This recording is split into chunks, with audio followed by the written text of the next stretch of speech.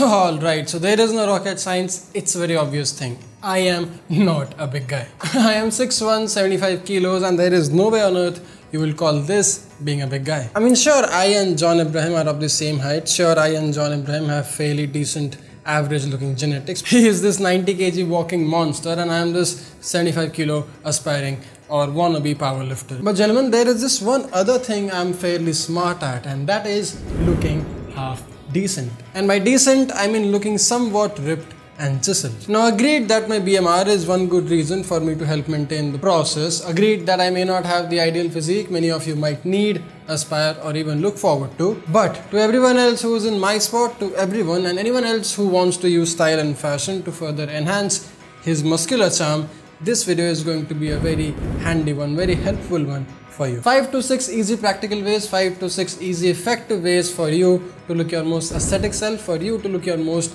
muscular self all the time, including right now. So gentlemen, my name is Mayank Bhattacharya, this is Men's Essentials. Let's roll the intro.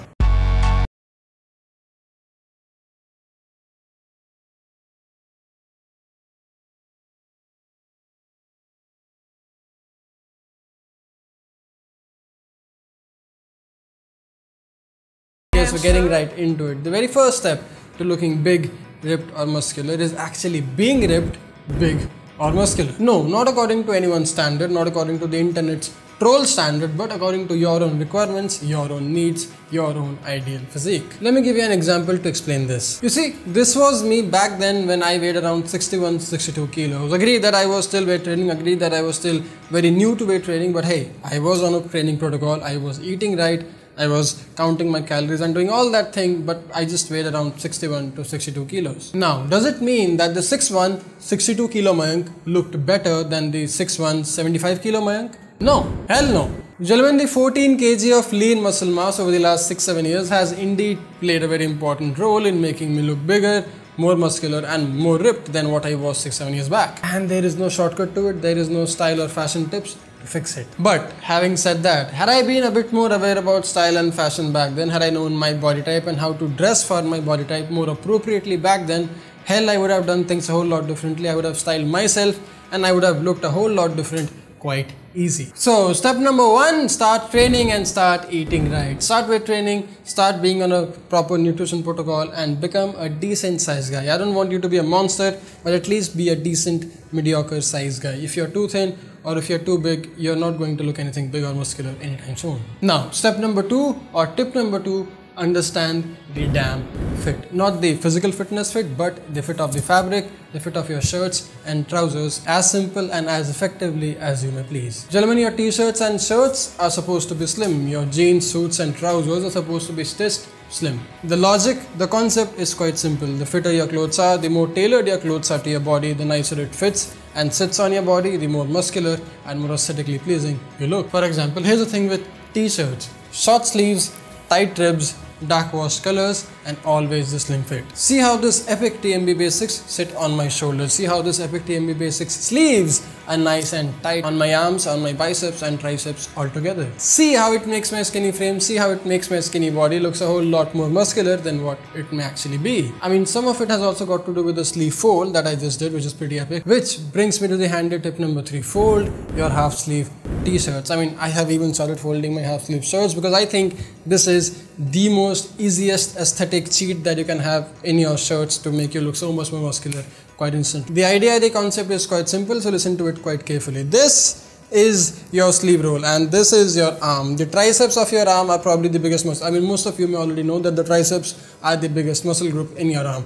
So when you expose it right using the rule of third, like if you would have seen my video on how to look good in your photos, you would have known or you would have heard about this thing called rule of thirds. Now, when you mix these two concepts, when you mix the concept of rule of thirds and triceps being the biggest muscle group of your body, you do it in a way where you expose the 70% of your triceps and you cover the 30% of your arms. This makes things look a whole lot more muscular, look a whole lot more vascular than what it actually is. The same applies to even your full sleeve shirts. When you're rolling up your full sleeve shirts, expose your forearm, like expose the 2/3 of your forearm, cover the 1/3 of your forearm and bam, you'll have a much more muscular looking forearm than what it actually is. So give this a shot in case you haven't. I mean, I am in love with these shirt sleeves. I'm in love with folding these shirt sleeves, and I think they make things look a whole lot more aesthetic, a whole lot more pleasing to our human eye. Which brings me to the last 2 steps on the list: layering and understanding texture and pattern. Gentlemen, whenever you're buying your next top or your next t-shirt or shirt, try finding some pattern, try finding some texture in the fabric or in the t-shirt